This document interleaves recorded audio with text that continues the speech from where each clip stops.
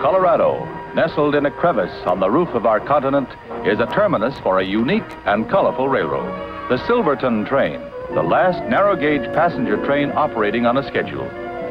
On train days, the Durango depot is humming with activity.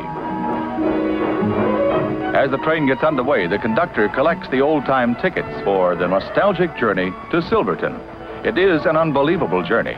We leave civilization behind for the past as we move into a region of unspoiled natural grandeur where miles stand on end. Heading north out of Durango, the line follows the churning Animas River, which carved the Rio de las Animas Canyon through which we shall travel. This unforgettable ride through colorful chasms of jagged rock, past rushing rapids and waterfalls, is one of the most spectacular routes traversed by a railroad. More coal is needed as the grade increases, for our engine is no modern diesel, but a genuine coal-burning steam locomotive. But our iron horse is very sure-footed, old though she may be.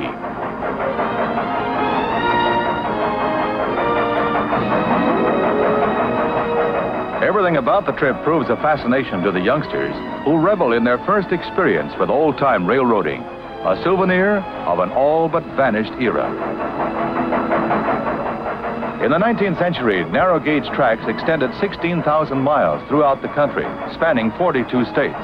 Down through the years, the narrow gauge was replaced. Until now, the Silverton Branch is the only narrow gauge left to carry passengers. This is a stop that has almost vanished from American railroading, the water stop.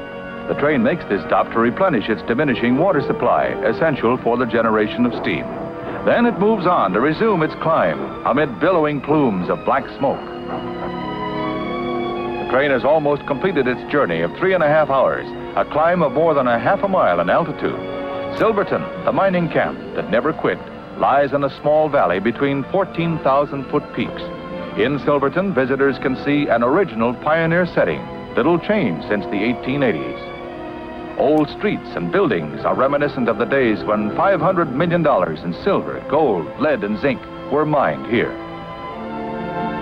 Visitors are reluctant to depart, but it's time to leave Silverton for the return trip back to Durango. The engineer oils up the locomotive in a ceremony as necessary as it is ritualistic.